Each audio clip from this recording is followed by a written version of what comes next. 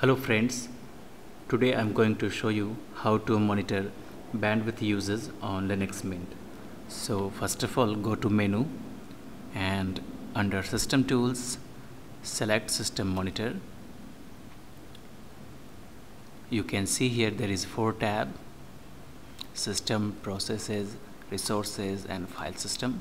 So under Resources, you can see here CPU history, memory and swap history, and here's the network history that will show all the bandwidth uses. Here into this graph you can see there is red graph and blue graph. The red graph will show you bandwidth sent and the blue one will show you the bandwidth received. So here's the total received bandwidth is 25 MB and the total sent bandwidth is 5.4 MB.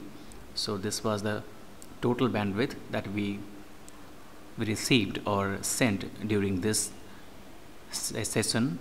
So that's all for now friends. Thank you for watching.